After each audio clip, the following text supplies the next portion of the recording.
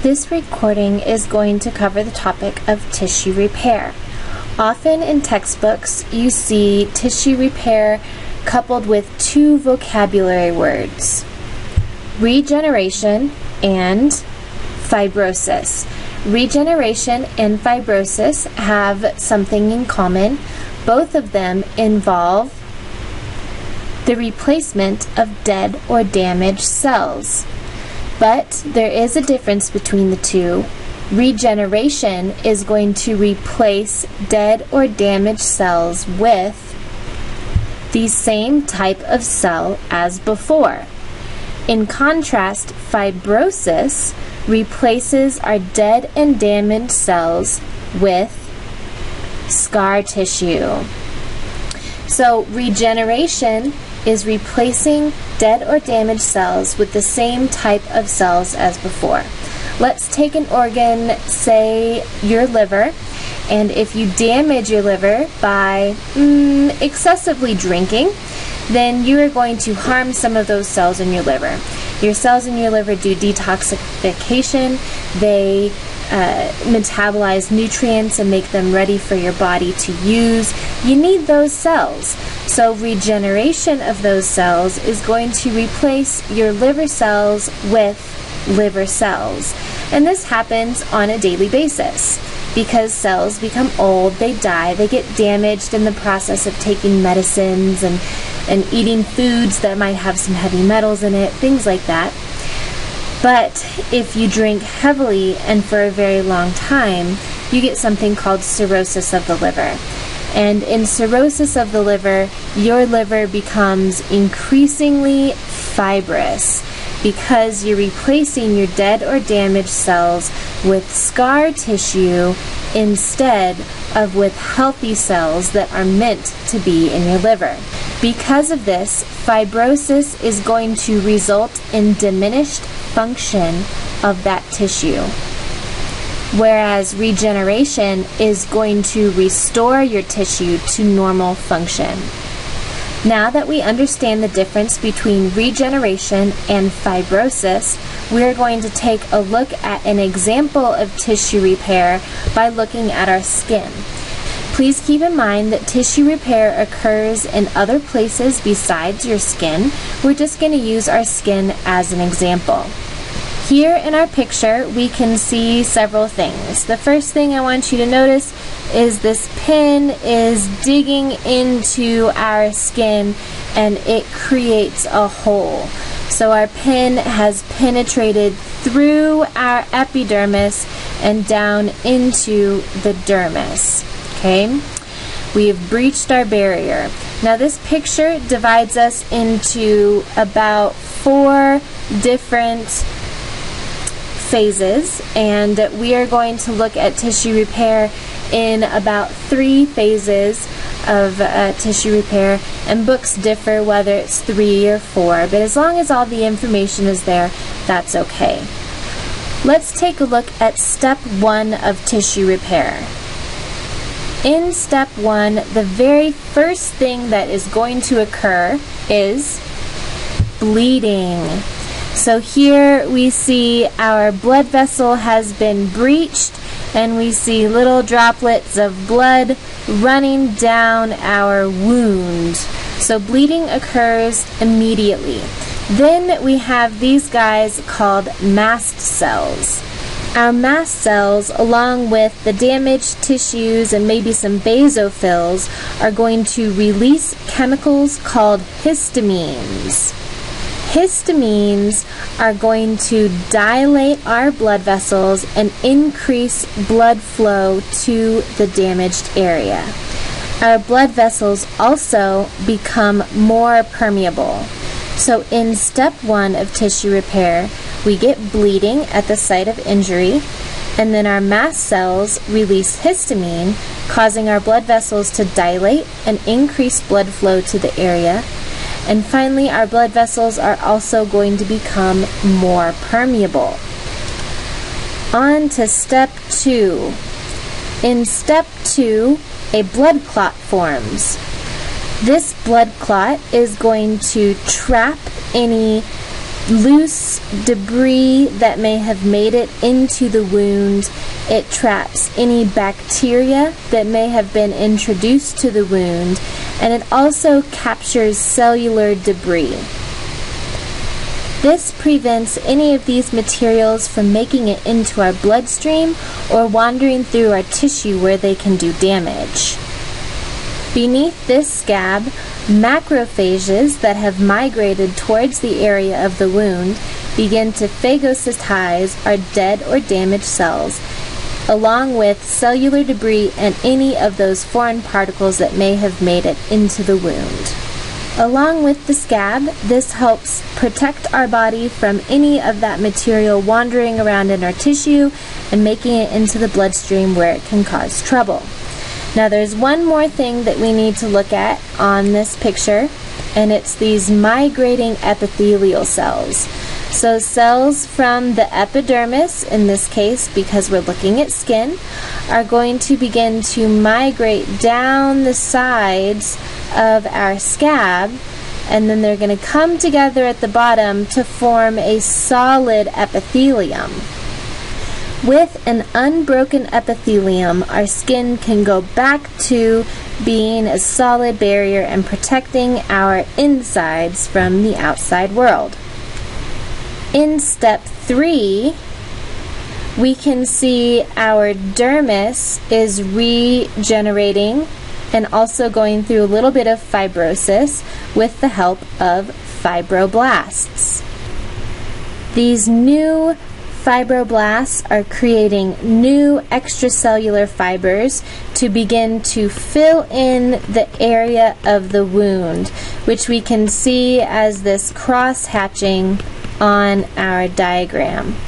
As our fibroblasts produce new extracellular material, this is going to push our epithelium upwards, and it's pushing our scab upwards slowly as we rebuild what is underneath. As this continues, our scab will fall away, and you may have a slight indentation in your skin, and if you look at this picture, you may see that we've got a few less layers of stratum corneum than we may have in other areas, and that causes us to have a little dimple. That dimple is not necessarily permanent, it depends on the injury, and we see scar tissue underneath. So in this process of tissue repair in the skin, we see both regeneration of our epithelium and we see fibrosis of our dermis. So both of those are occurring. Before we are completely done talking about tissue repair, I want to talk about inflammation. Inflammation is a stereotyped response to injury or infection. Please keep in mind that injury and infection, while they seem like they are related, don't always happen together. You can have an injury without that injury getting infected, and you can have an infection without having an injury.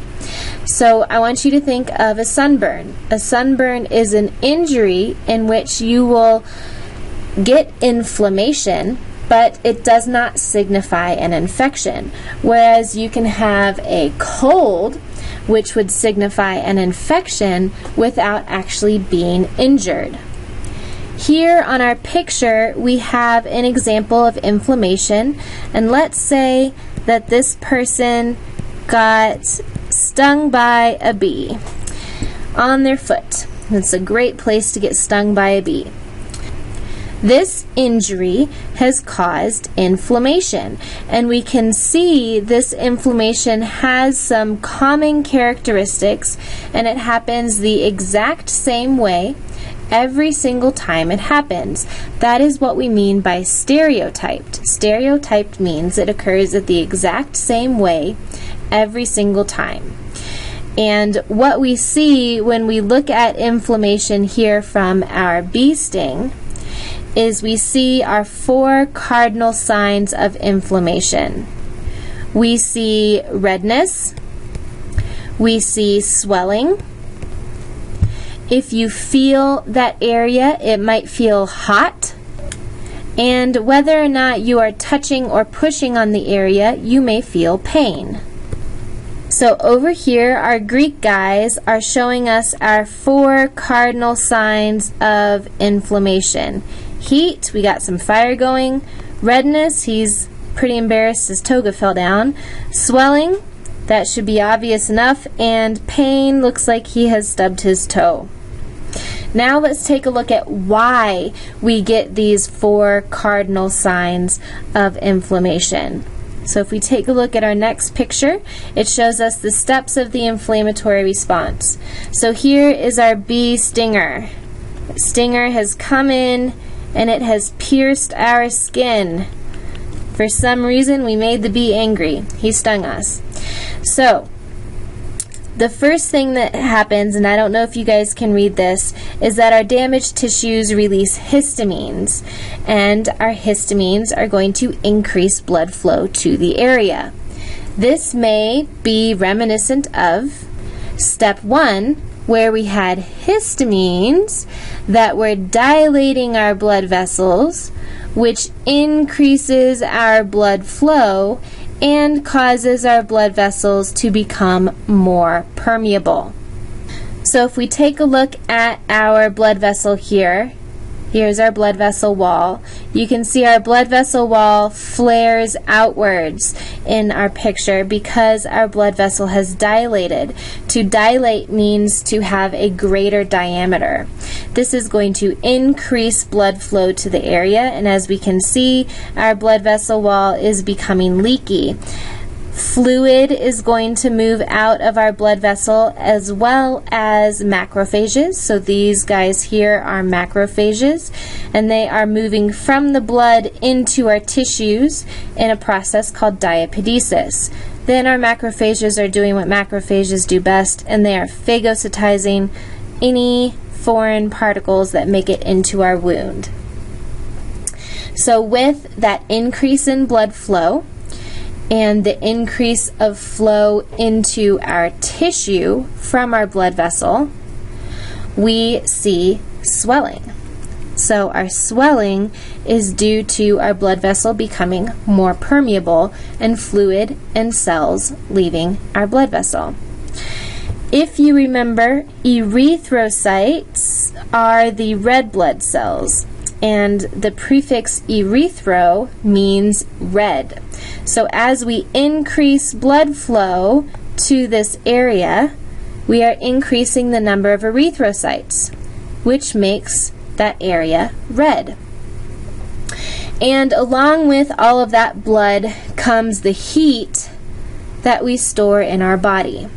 So all 3 of these cardinal signs are caused by an increase in blood flow.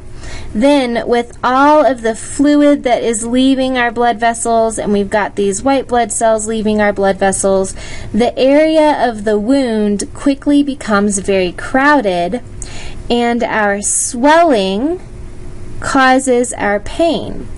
So the fluid that is entering the tissue pushes against our nerve endings, which stimulates the nerve endings, and it registers as pain. And that sums up our inflammatory response. So I want to take you back to that very first picture that we looked at. Here we have a pin, or we could say we have a bee stinging us and causing a breach in our skin. We're going to see chemical signals released by mast cells. This is going to cause our blood vessels to dilate and to become more leaky. Fluids are going to enter the area of our wound along with our white blood cells. We are going to begin to form a clot, so clotting begins. And our macrophages are going to clean up all of our cellular debris that we see here. And then our fibroblasts are going to come in, and they're going to rebuild this tissue until it is back to normal. So there we have the processes of tissue repair and a short introduction to inflammation.